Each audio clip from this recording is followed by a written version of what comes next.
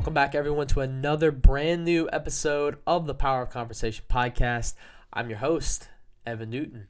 And as always, you can get this podcast on Apple Podcasts, Spotify, or wherever you get your podcast, as well as the EVZN TV YouTube channel or the 95.3 WGUR The Noise website. You can get it at any one of those great places.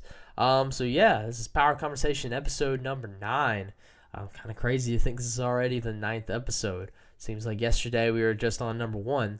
But today I'm very excited to have our guest Sean, a rising artist, on today for an exclusive interview. This is, I think, his first interview he's ever given. And he's been working very recently with guys like Heart Black, Joya. He's been working in the studio with Punk Nasty, Iceberg. He's worked with a good bit of people, and he's got a very interesting story. From what I heard, I came into this interview not knowing really that he had a backstory like he had. He actually released music under 3 different artist names. So he has a very, very interesting story, and I think a lot of people can take this story and really learn from it and really relate to it as well. So I'm very excited for y'all to hear this part, and I say hear because I do have some bad news. Fortunately, to this point, we've not had any major technical issues on the Power of Conversation, but I say to this point because in 9 episodes, we finally had our first major technical problem. As you know, technology can be difficult. And so the video file that we had, because we do these podcasts on Zoom, it corrupted as soon as we got done with the interview. So I apologize. There is no video component to this episode. But with that being said, this is still going to be a great episode, and it's still a great interview, and I highly suggest that y'all listen to it because Sean has a lot of knowledge. He's a very great guy, very great musician, and it's a podcast anyways. You don't necessarily need the video. But yeah, man, Power Conversation episode 9. Technical difficulties happen. I apologize once again, and hopefully in the future that will not happen. But without further ado, Sean interview. Run it. Welcome back to the Power of Conversation podcast. This is episode number 9, and I am on today with Sean. How you doing, bro? Dude, I'm doing good. Just chilling, That's great. And you can get this podcast on Apple Podcasts, Spotify, and the EVZN TV YouTube channel. So yeah, we are here with Sean, a brand new artist. Brand new might not be the word for it, but he's recently popped up on the scene here in 2021 working with artists such as Heart Black and Iceberg. So yeah, before we get into all of that, I want to know a little bit more about you. Who is Sean?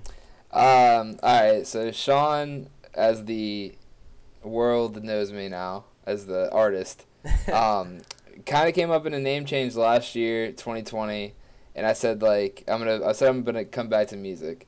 And I started the whole music thing when I was probably 17, I think, in high school.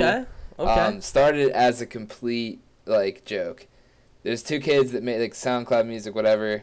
So I was like, you know what? I got one of my homies, and I was like, all right, I'm going to make music, too, just messing around with it, right? And it used to be, hardcore, not hardcore rap or anything like that, but, it used to be, only about the rap, only about the rhymes, only about the scheme, stuff like that. Didn't know anything about music. And then I was then I started freestyling at parties, and I was like, yeah, I'm kind of good at this.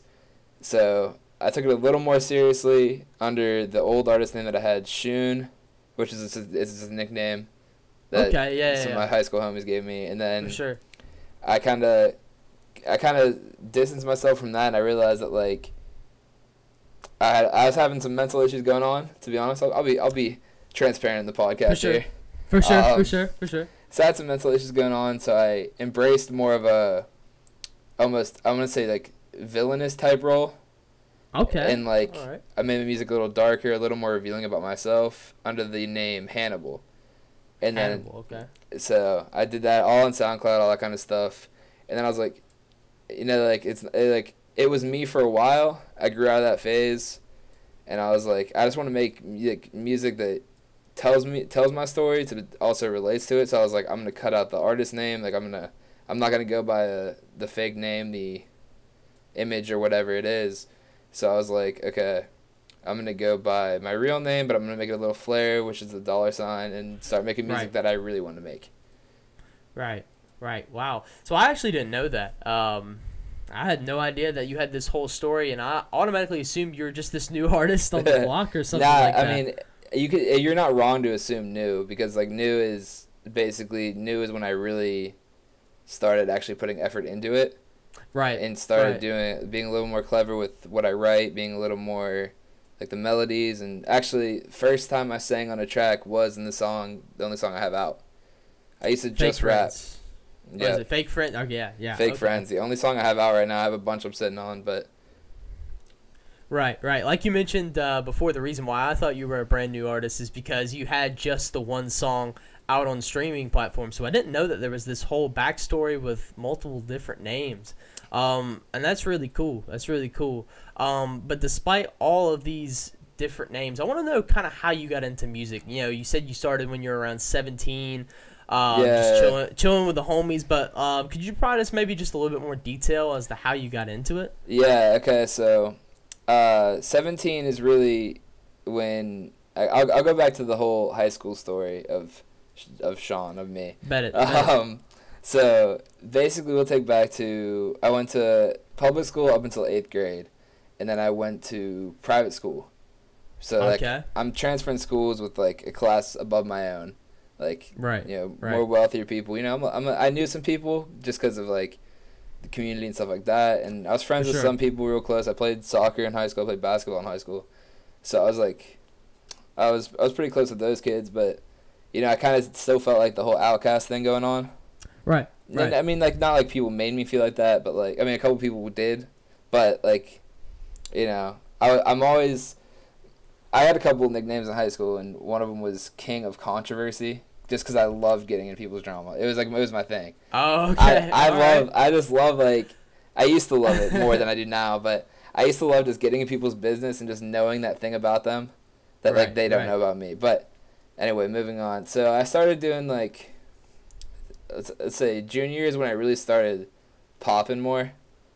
Which is 17. I really started, like, people started, like, kind of messing with me more and, like, listening to music more, or not listening to my music yet, but like started messing with me more, started like hang out with me more, started getting invited to a lot of parties, stuff like that.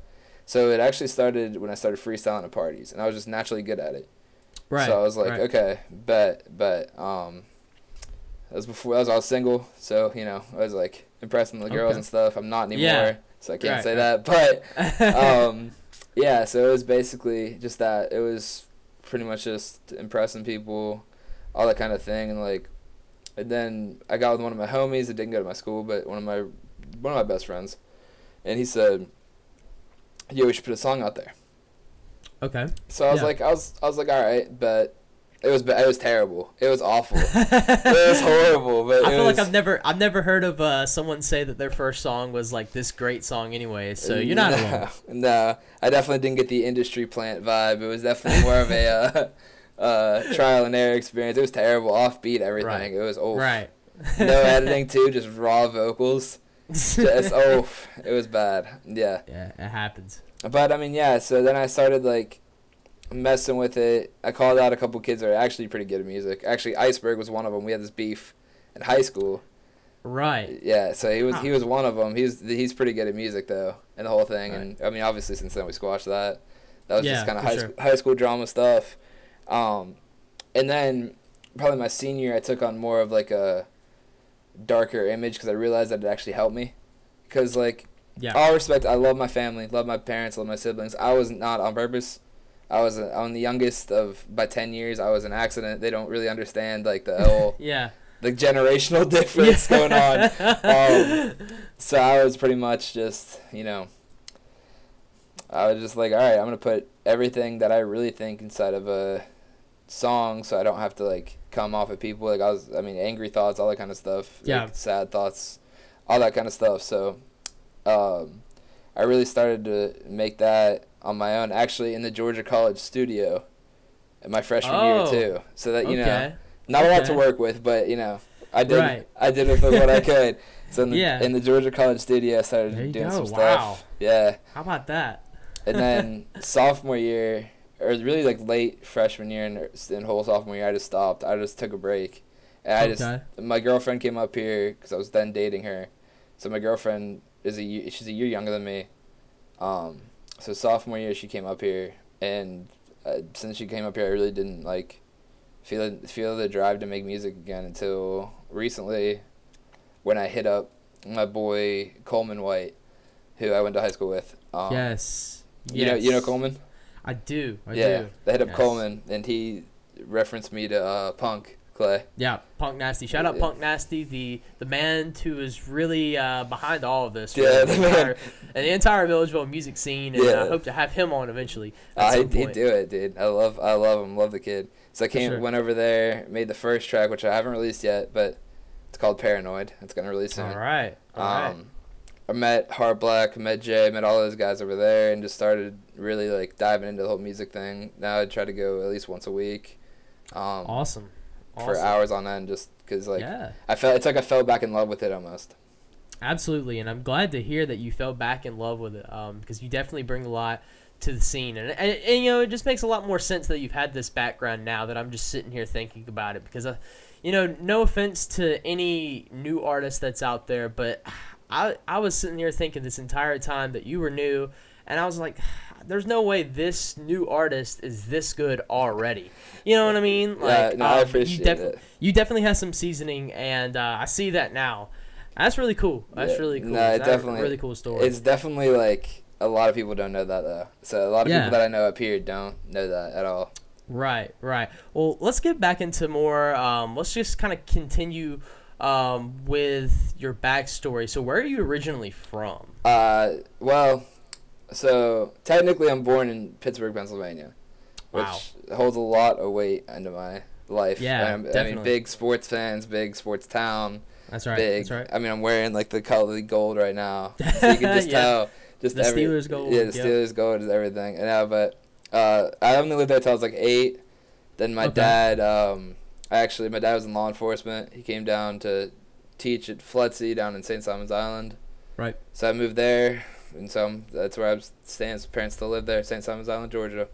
All right. How about that? And how'd you get to Georgia College? You mentioned you were making songs in the Georgia College studio. So how'd you get here? So basically, I went to private school, and like the private school people were real pushy about their college acceptance rate. So no matter what, they're gonna, as soon as you turn a senior, they're gonna drill you about college. Right. So my GPA wasn't bad. I had like a 3.3. So I was like, it's more of the thing like, you know what? I don't really want to go to a big school. I don't really want to go to UGA. Wouldn't even be smart enough to get in anyway. But yeah, I felt that same way here. I was like, I don't want to do like the whole 150 people per lecture. Like I want to, I mean, like it's not me. So I was like, all right, I'm gonna do the small school. So pretty much it was like my options were Georgia College, Georgia State, or Georgia Southern. So I was like, and Kennesaw. I did visit Kennesaw with one of my friends. Right. I was like, like Atlanta's nice if you're looking for something to do. It's a cool city, great city, but Atlanta costs a lot of money. So absolutely.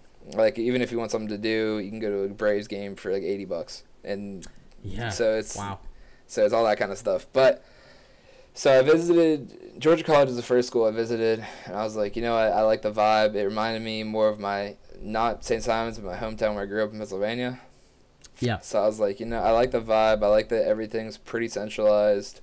Nothing's too far from each other. I had some friends that went up here, so I was like, and then I was like, I'm too smart to go to Southern. No disrespect to Southern or anything, but I was like, I couldn't see myself finishing school at Southern. Like I just don't think I would. I'd be like, whatever, I'm dropping out. But so I visited here. The only school I applied to, I got in early admission, and I just rolled with it. I took that stress out of senior year of high school, and I was like, I'm done. Yeah, absolutely. That's awesome. Georgia College, anyone listening in the exec board, the front office there, definitely needs to sponsor the Power Conversation podcast, because Sean just gave y'all a hell of a promo right there. So Georgia College, please sponsor us, especially if you're listening to us via WGUR 95.3 The Noise. as well as Apple Podcasts, Spotify, EVZN TV YouTube channel. So are you still in school here technically as a student? Did you graduate? Or? Nah, I'm still in school here as a student. Okay. What's your major? Marketing. Nice. A marketing major. I There you go. See, we made a whole marketing pitch right there. Right there, see? I'm looking for the marketing jobs out there. There you go. Nah, but yeah, I went business route. I was actually a comp sci major as soon as I joined college, and I did it for I think 2 weeks. I was about 4 months behind other kids. Yeah, right. That's it. I'm out. I'm going business, and I'm just not gonna. I'm gonna chill all day. That doesn't sound too fun. No, not a chance. For sure. So let's get back into HAWN now, the current music state that you are in. So you dropped Fake Friends officially on February 15th with Iceberg. So you kind of explained before working with Clay, getting into that. So how did that whole song come about? When you finally decided that you were going to return to music, how did the whole process just kind of work out in detail? Okay, there's some levels to it actually. Okay. So I've been telling my girlfriend for the whole last semester actually, because I mean realistically it came about Christmas break is when I did the song, worked on it, and just held on to it for a little while. But the whole last semester I was like, man, I'm starting to miss music a little bit, but I didn't want to come back with something that wasn't authentically me. Yeah, right. Like, because I'm inspired by a lot of artists. Like, I mean, Eminem was the whole inspiration for my beginning music career. Okay. Because I was like, you know what? But I noticed more and more that I don't listen to Eminem on a daily basis because it's not me. It's not who I am. Right. So I found myself listening to actually Machine Gun Kelly's newest album, Tickets to My Downfall, and Juice WRLD. Just a lot of Juice WRLD. So I was and Kid Laroi and all those kind of people, because like, sure, they can be labeled as hip hop rap, but you can't really put them in a category.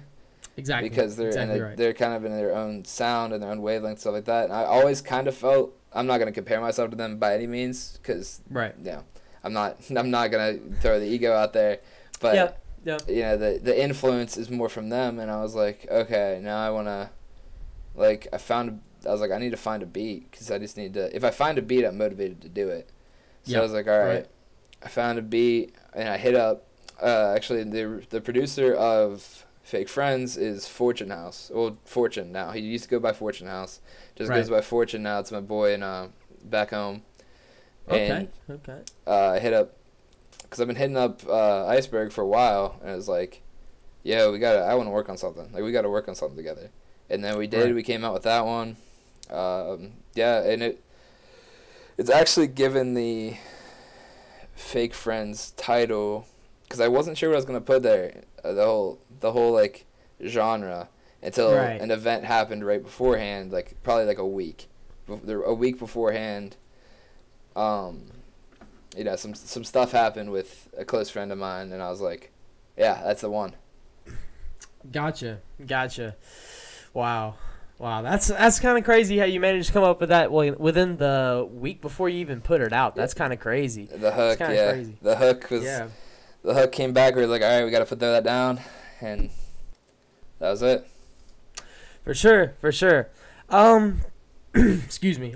So how did you get in the studio though with Clay? Like, how did you reach out to him? How did that go I reached out to Coleman when I got back after Fake Friends came out, and I was like, I'm gonna need a producer everywhere. I'm gonna need a producer like that I can definitely like rely on all the time, because the thing with Fortune is I love the kid, I love the guy, great producer, but he does do his own music, and Clay also does. Clay's in a band, but I need someone like available in case, you know, I want to record something right away, I want to drop something right away. I need something to be like somebody to be available that same week, and there's a lot of stress on Fortune. He's going to release an EP. You know, he's got a bunch of stuff going on. So I was like, like I said, I love with him. I work with him again, but I didn't want him to.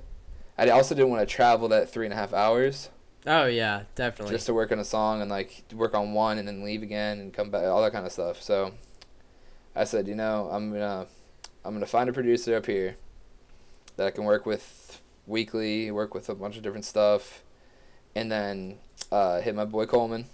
And it was like, yo, like, do you know any producers? All that kind of stuff. And he was like, yeah, I know a producer. Sent me Clay's a song Clay did, and then sent me, you know, his Snapchat or whatever. Right, right. So I hit him up. I was like, yo, I want to work. Like, I want to work. I came by that same week. I saw his whole setup. Really saw his vibe. It's legit. It's legit. It's a legit setup. For those who don't know, it's legit. It is. He's got everything there. Everything you can imagine. All the little toys, everything. Right, right. Yeah, so I saw his setup, and I was like, all right, he knows what he's doing. And he was just, like, he was cool. He was really cool. So I was like, all right, let's work on the track then. And we worked it. We threw it down right there, and he said, he just constructive feedback, stuff like that. Try doing this. You cool with this? I said, yeah. Right. And then he's like, have you met any of these guys yet? And named like Jay, Heart Black, DK, all these guys in the Millersville area. And I was like, I don't know them. I was like, I have no idea. Wow. No idea who they are. So then, you know, I get an ad on Snapchat when I leave from Jay and from Heart Black. I'm like, okay, so Clay's putting the music out. Like, Clay's like putting out the music. Yeah, he's networking for me. And I was like, bet. So I talked to Heart Black a little bit. And I don't know if you've heard the song Mine yet. I definitely have. Yeah, and that's definitely have. He hit me and he's like, yo, like, let's do a song. We kind of just went back. We both went to the studio.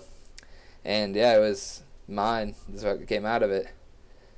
Yeah, that's it. And everyone that I've met over at that studio has just been purely genuine, from Jay to Heart Black, Clay, DK, all of them. Yeah. Super genuine people. And it's very rare to find something like that, especially in an area kind of like Millersville. Yeah, especially in the music industry as a whole. Yeah. Definitely. To find people that are there to actually like mutually benefit and to like just work all together on a collaborative thing. It's a rarity. Everyone usually has an ulterior motive, and that's right. It doesn't end up well, but it's a beautiful thing. It's a beautiful thing, for sure. Diamond in the rough here in Millersville, Diamond Georgia. In the rough.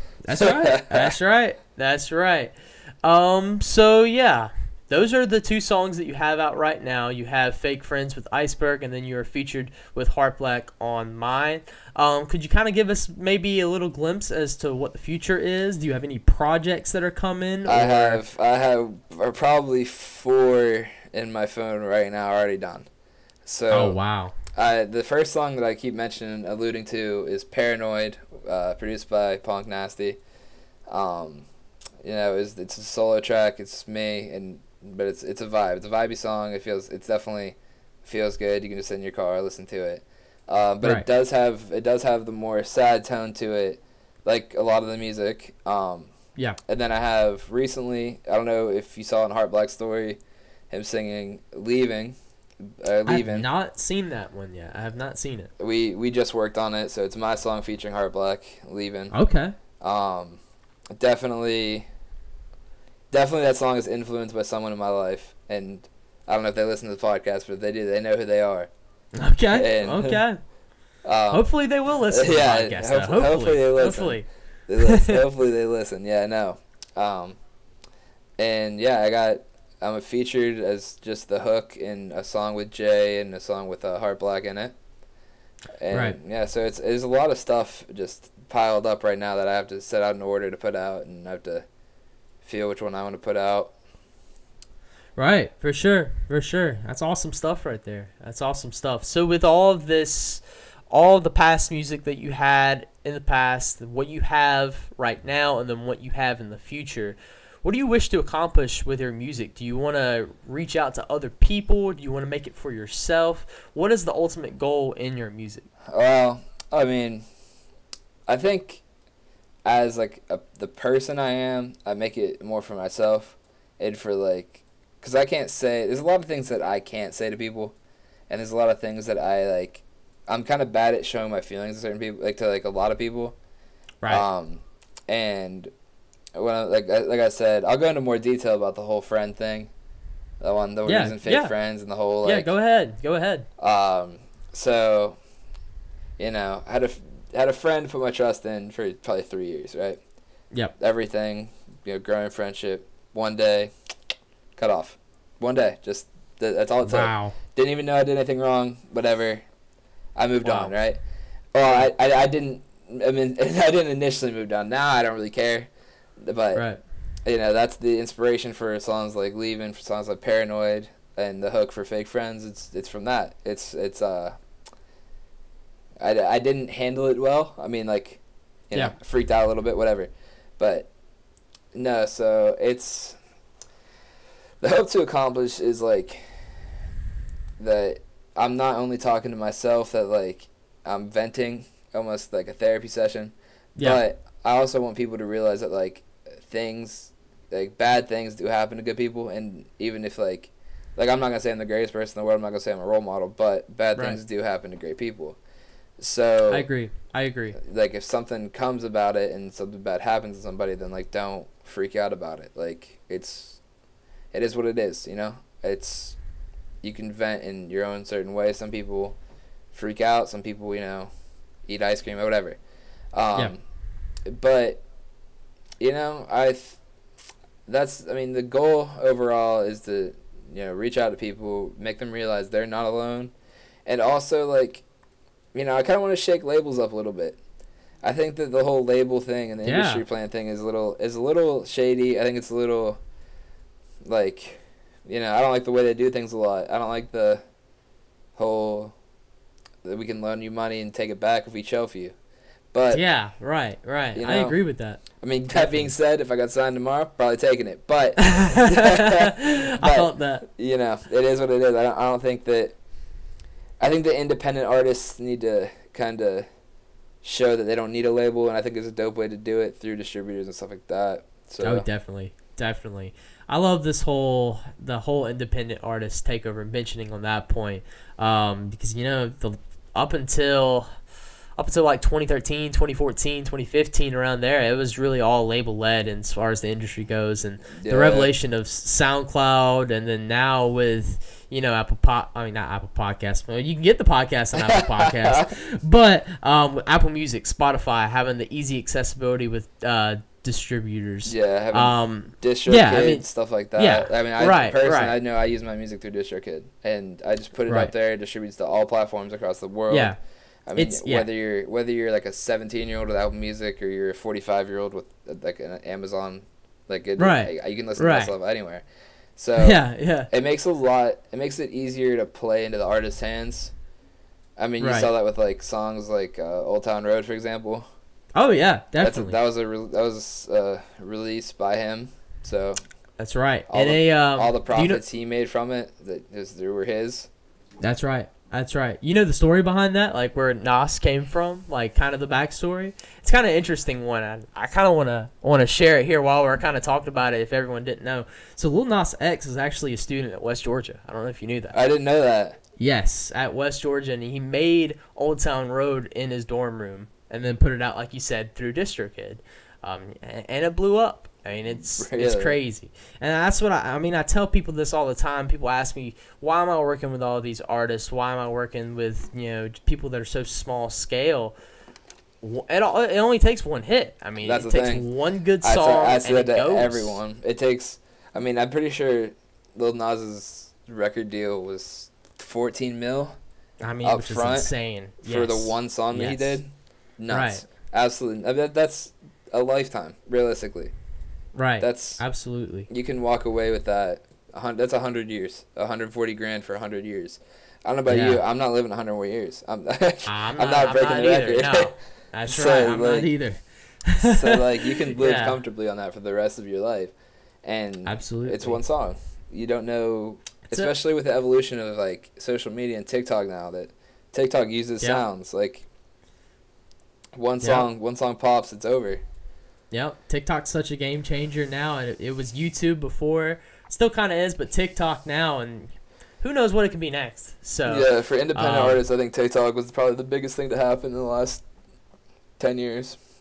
Yeah, for sure. Because it's just, even over SoundCloud though. Even over SoundCloud, you really think so? It's weird because I think so, but the reason I think so isn't because the quality of music.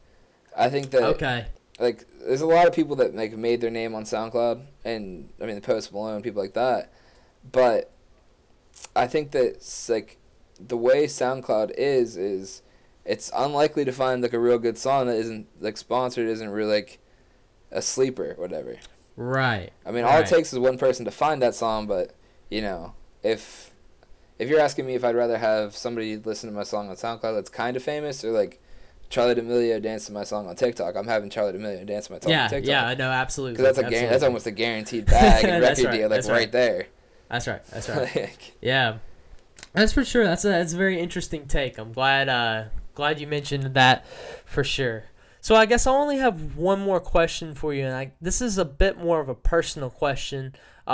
We've mentioned the whole story now with music, but of course you've decided to return. You've mentioned that you've had mental health issues in the past. So how important has music been to help with those, and how have you progressed as a person since returning to music? Man, so music's changed my life. Like music, like it's cliche and corny to say that, but it has. Like, before the whole music thing, I was high school. I cared about sports, getting girls, and didn't really care about grades or anything like that. So, music, like stepping into the music thing, and it's like, I've always been a kid that like kind of, can't really talk to my parents. I love my parents to death. They're great, great people. Right. They don't even know I make music. Wow. Yeah, they don't even know I make music, especially to the scale that I make it. They have no idea. That's just because like I don't think they'd understand, which is fine. Like it is what it is. I don't care. Right. They'll know, once I'm more involved and once I'm like, out there more, and once I'm putting out a bunch of music, I'll probably tell them. I'll stop caring as much. But yeah, they don't know. Which is kind of weird because a lot of people actually ask me that. Like, why don't you tell them? And it's like, it's just like one of those things that I'm just like, it's never come up. And I think it's more of like my parents are like I said, I'll keep saying I love them because I do. They are a little bit older, and they're a little bit less understanding, a little bit more judgmental. Love them to death. They don't really understand me. But I understand. I definitely understand that. Yeah. I definitely do. So it's but music's done pretty much. I was always too proud to go to like a therapist or anything like that, because I was always too like I don't need that. Like I'm okay. I'm good. And then I found myself really sitting in my bed one night. It's a real story. I'll tell it. I don't care. Okay. Go ahead. Girl, I'm hella interested in. I was probably 18, so this is like when I'm actually making music like about my feelings about stuff like that. So girl, probably when I'm 18, before I dated my current girlfriend. Just want to clarify that just in case, so I don't get in trouble later. But can't get in trouble. Can't do it. Can't do it. So before I date my current girlfriend, I'm talking to this girl, and she basically, talks to me as more of her therapist and like somebody that cares for her, than like goes, sleeps with a dude, comes back, says she made a mistake, all that kind of. And that happened to me. I've been cheated on 3 times. Like actually in a relationship, cheated on 3 times. Wow. One after the other, which is nuts to me. But I hate that. That's why I say bad things happen to good people, because like that was when I was a way better person than I am now. Right. But yeah, cheated on 3 times, and like people ask like, why? Wow. Why is your music sad? I've been through a lot. I'm only 21, but I've been through. Wow. I've been through heartbreak a couple times. So. Yeah. I basically just said like, whatever. Like music's gonna be my kind of crutch, and then I lost myself for a while when I stopped making music, and I realized that I stopped making music, that I stopped really controlling who I was, because, I wanted to be like. I mean, back when I was making music at the Georgia College studio, I was like, I want to open for Rolling Loud. I want to open for Music Midtown. I want to do all this stuff. Like I want my song to be on people's playlist, all that kind of stuff. But I never like reached out to like a real producer. I never really took it seriously enough. So I stopped, and I was like, you know what? I can go my whole life without this music thing. And then I realized I was lying to myself. I was like, like I need it. It's like it's part of me now, and I've always told my friends that and like my girlfriend and my family, that I think everyone's born with a natural gift. I think like yours, for example, is creativity. Like I'm like, you do music videos for everybody. You do the podcast. You do everything. Like mine, I think is just music. Like if someone throws on a beat, I can freestyle to it no matter what the beat is. And that's awesome. You know, I'm like a pretty athletic person. But I was never the most athletic person I know. Right. So I was like, that's not the gift. Like that's not it. We'll X that one out, move on. So I was like, okay. Then I just realized that, like, you know, no matter who's in the room, I'm always gonna try to elevate myself to be the best musician in that room. Absolutely. No matter what. Like, Hard Black, phenomenal musician. Jay, phenomenal musician. And right. But I'm always gonna try to be better than them. Yeah. And like I said, there's times that I'm not, and there's times that, like, you know, they can kill me on a track, but there's also times where, like, I am. Yeah. So for sure. I think as a musician, you have to have that kind of ego, that you have to go in being like, I have to be the best, no matter what. Because that sets the bar and that sets the level. So, you know, music to me, it's therapy. It's something that I realize that, like, it's no longer something I do. It's not a hobby. It's like, it is me now. Yeah, absolutely. I'm glad you said that, because I have a very similar story too. You know, I've gone through a good bit myself, and I've realized, you know, what I do here with both music videos, and podcasting, has, you know, it's just really been who I am. You know, I've embraced who I am with that. So that's very important. I'm glad you touched on that. So, without being said, any shout outs? You want to shout out anybody right now that you haven't shouted out, or shout them out again? Or, you know, I'm gonna shout out Hard Black. I'm gonna shout out Jay. I'm gonna shout out Punk. All those guys there. I'm gonna shout out my girlfriend, because, you know, without her, I don't know where I'd really be. That's it. I'm gonna shout out, you know, the person that gave me the inspiration to the song. Like, you might have, like, kind of screwed me over, but it's all right. You gave me the inspiration to all the music I make now, so thank you for that. You know, whatever. Yep. All right. Yeah, man, that's pretty much it. It's been a good time, though. That's it, dude. Yeah, this has been an excellent episode of the podcast. I appreciate having you on, bro. And, you know, hopefully we'll have you on EVZN TV on more soon. Maybe really soon. I could be anywhere. You know. Awesome. Always make time for it. Of course. Well, I appreciate you being on, bro. Yes, sir. Have a good day. Hey, you too, man. Thank you for listening to The Power of Conversation. If you like what you heard, give this video a thumbs up. Or if you're listening to us on Apple Podcasts or Spotify or wherever you get your podcasts, be sure to give us a positive rate and subscribe. Once again, thank you for listening to The Power of Conversation, an EVZN TV production. We'll see you next time.